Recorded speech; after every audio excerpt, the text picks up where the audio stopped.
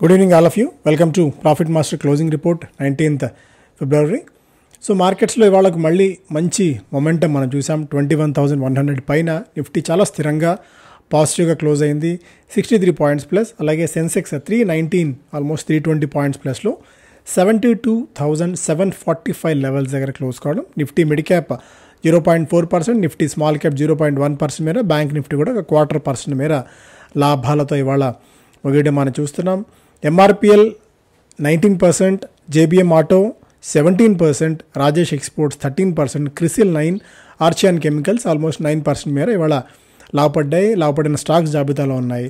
నష్టపోయిన వాటిలో home first finance 6%, yes bank 5%, Motilal Oswal 4.5%, coal India 4%, 5 star finance almost 4% మేర నష్టపోవడం చూడొచ్చు. 50-day వీక్ హై హిట్ చేసిన వాటిలో Adani enterprise, Adani ports, AEs logistics, Alkem labs, Ambuja cements లాంటి స్టాక్స్ ఉన్నాయి. మేజర్గా ఇవాళ నిఫ్టీ 50లో చూస్తే కోల్ ఇండియా ప్రధానంగా నష్టపోయింది 4.5% మేర. Wipro, L&T, SBI life, HDFC life, L&T మైంటీ లాంటి స్టాక్స్ ఉండగా బాగా లాభపడిన వాటిల్లో Grasim, Bajaj Finserv, Bajaj auto, Bharati Airtel, ICICI bank, Cipla లాంటి స్టాక్స్ ఉన్నాయి. ఈవెన్ బజాజ్ ఫినాన్స్ కూడా మొన్న ఆర్పి గారు తన వీడియోలో చెప్పినట్టు 1.7% దాకా ఇవాళ కూడా స్టాక్లో గెయిన్ అయితే చూసాం. సో చాలా స్టాక్స్ ఉన్నాయి ఇవాళ మనం డిస్కస్ చేసుకోవాల్సినవి. పేటిఎం ప్రధానంగా 2 రోజుల్లోనే 10% మేర స్టాక్లో రికవర్ అవ్వడం మనం చూసాం. ఎందుకంటే దీనికి 3-4 ఫ్యాక్టర్స్ ఉన్నాయి. జెఫ్రీస్ తన రిపోర్ట్లో చెప్తూ, సో ఈ రెగ్యులేటరీ ఇష్యూస్లో ఒక క్లారిటీ వచ్చేంత వరకు, ఈ న్యూస్ ఫ్లో సంబంధించి ఏదో ఒక స్పష్టత వచ్చేంత వరకు తన కవరేజ్ని ఆపివేస్తున్నట్టు జెఫ్రీస్ వెల్లడించింది. అండ్ ఇంకొక point, reserve bank of India మరొక 15 రోజుల గడువు అధికంగా పొడిగించడం కూడా కొద్దిగా ఒక పాజిటివ్ సంకేతంగా ఇక్కడ చూడాలి. యాక్సిస్ బ్యాంక్తో వీళ్ళు టైఅప్ కుదుర్చుకున్నారు. ఒక ఎస్క్రో అకౌంట్ని ఏర్పాటు చేసి ఈ పేమెంట్స్ సంబంధించిన ఇష్యూస్ అన్నిటి సార్ట్అవుట్ చేసుకోవడానికి ఇదొక అవకాశం వాళ్ళకి దొరికినట్టు అవుతుంది. దీనివల్ల ఎందుకంటే పేటిఎం పేమెంట్స్ బ్యాంక్ వాళ్ళ ఆపరేషన్స్ని 1వ తారీఖు నుంచి పూర్తిగా నిలిపివేయాల్సిన అవసరం ఉండదు. యాక్సిస్ బ్యాంక్తో టైఅప్ పెట్టుకుని ఎస్క్రో అకౌంట్లో ఆ నిధులు వచ్చి పడతాయి కాబట్టి దానివల్ల కొద్దిగా ఒక ఊరట లాంటి అంశం. అండ్ నాన్ పీబీబీఎల్ మర్చెంట్స్, ఒకవేళ పేటిఎం క్యూఆర్ కోడ్ బాక్సెస్ కానీ సౌండ్ బాక్సెస్ కానీ పని చేయవు అన్న ఒక రూమర్ ఉంది. దాని మీద పేటిఎం కూడా ఒక అతిపెద్ద ప్రకటన పేపర్స్లో వాళ్ళంతా కూడా మనం చేయడం చూసాం. అది కాకుండా రిజర్వ్ బ్యాంక్ ఆఫ్ ఇండియా కూడా క్లారిఫికేషన్ ఇచ్చింది. ఎవరైతే ఇతర బ్యాంక్ అకౌంట్స్కి వాటిని లింక్ చేసుకుంటారో ఆటోమేటిక్గా ఆ క్యూఆర్ కోడ్స్ అన్ని కూడా పనిచేస్తాయని చెప్పి ఇది కూడా ఒక positive news. And ED finds no FEMA violation.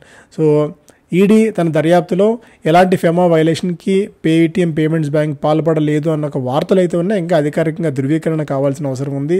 So ఒకవేళ కనుక ఇదే జరిగినట్టయితే కొద్దిగా పాజిటివ్ న్యూస్ అవుతుంది. సో ఇలాంటి కారణాల వల్ల పేటిఎంలో గత 2 రోజుల్లో మళ్ళీ 10% మేర మనం లాభాలు రావడం చూసాం. ఎల్ఐసిలో ఒక స్ట్రాంగ్ గెయిన్స్ ఇవాళ మనకు కనిపించాయి. ఎందుకంటే మొన్న మనం మాట్లాడుకున్నట్టు ఇన్కమ్ ట్యాక్స్ డిపార్ట్మెంట్ నుంచి దాదాపు 21,740 కోట్ల రూపాయల మేర రీఫండ్ దీనికి రాబోతోంది కంపెనీకి, ఎల్ఐసికి, ఫ్రమ్ 2012 నుంచి 2019-20 దాకా. సో ఇంత పెద్ద ఎత్తున అమౌంట్ రావాల్సిన అవసరం ఉంది. However the income tax department released 21,740 crores ఫిబ్రవరిలో రిలీజ్ చేశారు. The corporation is pursuing A balance with the department. So ఇంకా బ్యాలెన్స్ దాదాపు 4,000 కోట్ల రూపాయల దాకా రావాల్సిన అవసరం ఉంది కాబట్టి సో ఇవన్నీ కూడా ఎల్ఐసికి కలిసి వచ్చాయి. దీనికి తోడు LIC also launched a new endowment plan, Amrit ball, A traditional endowment policy, non linked non participating plan ఇది. It is aimed at parents who are looking to build higher education for their children over the long term. So Amrit ball అన్న ఈ కొత్త policy launch చేయడం కూడా కొద్దిగా వీళ్ళకి కలిసి వచ్చిన అంశం ఎల్ఐసికి. అందువల్ల చాలా స్ట్రాంగ్ గెయిన్స్ ఎల్ఐసిలో మళ్ళీ మనం చూసాం.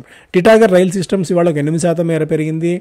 డిఫెన్స్ మినిస్ట్రీ నుంచి 170 కోట్ల రూపాయల ఆర్డర్స్ వచ్చిన తరుణంలో స్టాక్లో మనం గెయిన్స్ చూడవచ్చు. బట్ ఓవరాల్గా టిటాగర్ వ్యాగన్స్, అది Titagarh rail almost let's see. So ఈ స్టాక్లో మనం కొద్దిగా అప్డేట్ చూడవచ్చు. ఎందుకంటే ఈ నెంబర్స్ ఏంటంటే ఫైనల్ నెంబర్స్లో కొద్దిగా తేడా ఉంటుంది. దాన్ని కొద్దిగా మీరు గమనిస్తూ ఉండండి. ఎందుకంటే పైన ఉన్న నెంబర్స్కి, ఎందుకంటే ఇది ఇచ్చిన టైంకి మళ్ళీ క్లోజ్ అయ్యే టైంకి డిఫరెన్సెస్ ఉంటాయి. అన్నీ ఈజీగా మళ్ళీ ఒక్కొక్కటి మనం చేసుకోవాలంటే చాలా టైం పడుతుంది. కాబట్టి జస్ట్ నెంబర్ వరకు మాత్రం చెప్తాను. తర్వాత క్లోజింగ్ ఎంత ఉందో ఒకసారి మళ్ళీ మీరు క్రాస్ చెక్ చేసుకోవాల్సిన అవసరం అయితే ఉంటుంది. And pick and choose from 5 must-haves that are not cheap. NTPC is a buy among PSUs. 5 stocks ఖచ్చితంగా పిక్ అండ్ చూజ్ ఖచ్చితంగా పోర్ట్ఫోలియోస్లో ఉండాల్సిన అవసరం ఉన్న స్టాక్స్ అని చెప్పి సంజీవ్ భాషన్ గారు ఐఐఎఫ్ఎల్ సెక్యూరిటీస్ డైరెక్టర్ చెప్తున్న స్టాక్స్ ఇవి. అయితే ఇవన్నీ చీప్గా లేవు, కలెక్షన్స్లో మాత్రం వీటిని పిక్ చేసుకోవచ్చు అనేది ఆయన చెప్తున్న మాట. అలా ఆయన చెప్తున్న స్టాక్స్ జాబితాలో మేజర్గా మనకి క్యాపిటల్ గూడ్స్ రిలేటెడ్ స్టాక్స్ ఉన్నాయి. ఆ క్యాపిటల్ గూడ్స్ రిలేటెడ్ స్టాక్స్ గురించి మళ్ళీ ఒకసారి మనం చూద్దాం. వాటిలో ABB, siemens, L&T, Cummins, Thermax ఈ స్టాక్స్ ఉన్నాయి. చాలా బుల్లిష్గా ఈ స్టాక్స్ అయితే ఉండవచ్చు అనేది ఆయన చెప్తున్న అంశం. రాబోయే 2 decades పాటు ఈ స్టాక్స్ ఎక్స్ట్రీమ్గా పర్ఫామ్ చేసే అవకాశం ఉంది. అయితే ఇవి చీప్ స్టాక్స్ కాదు, ఎప్పటికెప్పుడు all time high stocks hit చేస్తున్నాయి. But it is telling us the underlying effect of capex coming after 20 years wear these companies are now cash generating like never before. గతంలో ఎప్పుడూ లేని విధంగా క్యాష్ జనరేట్ చేస్తున్నాయి companies అన్నట్టుగా కూడా ఆయన చెప్తున్నమాట. Also most of them like Cummins, ABB have no need of debt. They are expensive stocks but will continue to remain in that basket. But so buy a basket of these 5 or buy some mutual funds which has exposure more towards capital goods. So ఈ stocks అయితే cheap అయితే లేవు, కొనాలి అనుకుంటే కరెక్షన్స్లో try చేయవచ్చు. లేదంటే ఈ infra థీమ్ని base చేసుకుని రల్స్ క్యాపిటల్ గూడ్స్ థీమ్ బేస్ చేసుకుని ఉన్న ఏదైనా మ్యూచువల్ ఫండ్స్ ఉంటే వాటిని రాడార్లో పెట్టుకుని వాటిని కూడా కొనుగోలు చేయవచ్చు అనేది సంజీవ్ భాషన్ గారు సూచిస్తున్న ఇది. Bullseye FI is consistently raising stakes in 31 companies with a double-digit earnings growth in FY24. So, consecutive-గా mutual fund companies తమ వాటాల్ని పెంచుకుంటూ వస్తున్న కంపెనీస్ జాబితాలో ఆర్యన్ ప్రో సొల్యూషన్స్ ఉంది, Newland laboratories, Titagarh rail systems, వోల్టామ్ transformers, rate gain travels, Ramakrishna forgings, జ్యోతి labs, Dixon technologies, intellect design, blue star లాంటి stocks ఉన్నాయి. ఆర్యన్ ప్రోలో మార్చిలో 1.89% వాటా ఉంటే అది ఇప్పుడు 6.2%, దాదాపు 6 రెట్లు మనం వీటిలో పెరగడం చూస్తున్నాము వాళ్ళ హోల్డింగ్. అలాగే నెక్స్ట్ న్యూలాండ్ ల్యాబ్స్, టిటాగర్, అలాగే వోల్టామ్ లాంటి స్టాక్స్ కూడా అదే స్థాయిలో వాళ్ళ హోల్డింగ్స్ని అయితే పెంచుకుంటూ వస్తున్నారు ఫారిన్ ఇన్వెస్టర్స్. నోవార్టిస్ 11% మేర పెరిగింది. Board to support parent firm explore strategic options. So strategic options అయితే ఉన్నాయి, ఎందుకంటే వ్యూహాత్మక ఆప్షన్స్ పరిశీలనలో భాగంగా బోర్డ్ పేరెంట్ కంపెనీకి సహకరిస్తుంది. నోవార్టిస్ ఇండియాని ఎవరైనా కొనుగోలు చేస్తారా, అమ్మడానికి కంపెనీ సిద్ధమవుతుందా, షేర్ హోల్డర్స్కి వాల్యూ అన్లాక్ చేయడానికి కంపెనీ ప్రయత్నాలు చేస్తున్న తరుణంలో నోవార్టిస్ స్టాక్లో ఒక 11% మేర జంప్ అయితే మనం చూడవచ్చు. ఒక మల్టీ ఇయర్ హై దగ్గర స్టాక్ అయితే ట్రేడ్ అవుతోంది. మేబీ డాక్టర్ రెడ్డీస్ ఈ కంపెనీని కొనుగోలు చేయవచ్చేమో, ఆ రేస్లో ఉంది. Novartis AG stake in Novartis India అన్న ఒక వార్తలు అయితే ఉన్నాయి. డాక్టర్ రెడ్డీస్ దీని మీద అధికారికంగా స్పందించకపోయినప్పటికీ మేబీ ఈ వార్తలు కారణంగా నోవార్టిస్లో ఇవాళ జంప్ చూసాం. At $365 billion Tata group market value more than Pakistan economy. So ఒక్క Tata group is equal to Pakistan economy, ఇంకా అంతకంటే ఎక్కువనే చెప్పుకోవాలి. ఓవరాల్గా పాకిస్తాన్ జీడిపి $341 బిలియన్ ఉంటే టాటా గ్రూప్ సంస్థల వాల్యుయేషన్ $365 బిలియన్ ఉంది. సో ఈ లెక్కన మనం రొమ్ము ఇరగ తీసుకొని నిలబడవచ్చు. మన జీడిపితో పోలిస్తే 11 రెట్లు, పాకిస్తాన్ జీడిపితో పోలిస్తే 11 రెట్లు మనం ఎక్కడో పైన ఆకాశంలో ఉన్నాము. ఇంకా 3-4 ఏళ్లలో మనం ప్రపంచంలోనే 3వ అతిపెద్ద ఆర్థిక వ్యవస్థగా కూడా ఎదగబోతున్నాం. ఇప్పుడు 5వ స్థానంలో మనం ఉన్నాము. సో 30 లక్షల కోట్ల రూపాయల టాటా గ్రూప్ బలంగా నిలిచినుంది. ఎప్పటికప్పుడు ఈ మధ్యకాలంలో చాలా స్ట్రాంగ్గా ఆ కంపెనీ స్టాక్స్ అన్ని కూడా పెరగడం, మరింతగా ఆ గ్రూప్ పరిధిని విస్తరించుకోవడానికి, మరింతగా ఆ గ్రూప్ స్కోప్ ఇంకా ఉంది అనుకోవడానికి ఇదొక బెంచ్ మార్క్గా చెప్పుకోవచ్చు మనం. పైసాలో డిజిటల్ స్టాక్ 15% మేర పెరిగి ఆల్ టైమ్ స్టాక్ హిట్ చేసింది.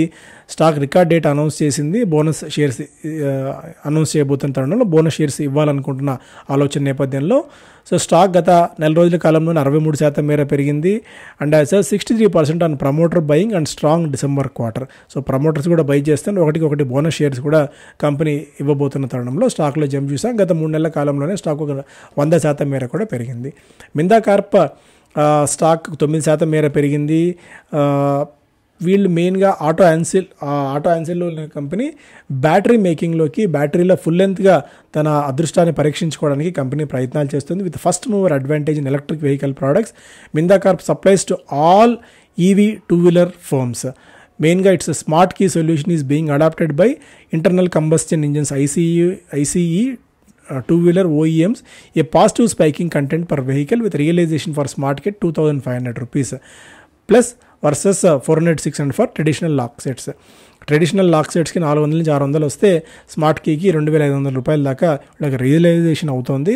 సో అందువల్ల ఈ స్మార్ట్ కీస్ స్మార్ట్ వ్యవహారంలో ఉన్న కంపెనీకి ఇది బాగా కలిసి వస్తున్న అంశం మిందాకి. అలాగే సూలా విన్యార్డ్స్ ఇవాళ ఒక 8% నష్టపోయింది. ఇవాళ మనం మార్నింగ్ కూడా మాట్లాడుకున్నాము.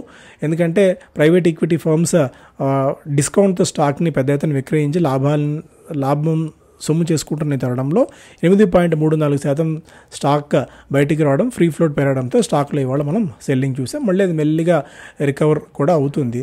క్వెస్కార్ప్ ఒక 16% మేర పెరిగింది. మనం గతంలో కూడా మనం మాట్లాడుకున్నాము. లాస్ట్ వీక్లో క్వెస్కార్ప్ డీమెర్జ్ ప్లాన్ ఉంది. ఒక స్టాక్కి 3 స్టాక్స్ 3 కంపెనీస్గా ఇది విభజితం కాబోతోంది. వాళ్ళ బిజినెస్ని పూర్తి స్థాయిలో సెగ్మెంట్స్గా డైవర్సిఫై చేసి మరింతగా వాల్యూ అన్లాక్ చేయడానికి క్వెస్కార్ ప్రయత్నం చేస్తున్న వార్తల నేపథ్యంలో స్టాక్లో ఇవాళ స్ట్రాంగ్ జంప్ అయితే చూసాం. అండ్ క్రిసిల్ 8% మేర పెరిగింది. ప్రాఫిట్స్ పెరిగాయి. ఫైనల్ డివిడెండ్ ఒక్కొక్క స్టాక్ 28 రూపాయలు డివిడెండ్ కంపెనీ అనౌన్స్ చేయడం కూడా క్రిసిల్ స్టాక్ పెరగడానికి కారణమైంది. RVNL స్టాక్ 65%, 65,000 కోట్ల రూపాయల మేర ఆర్డర్ బుక్ ఉందని ఇవాళ మనం మార్నింగ్ కూడా మాట్లాడుకున్నాం. దాంతో స్టాక్లో ఒక 12% మేర జంప్ అయితే వచ్చింది. ఇరడా స్టాక్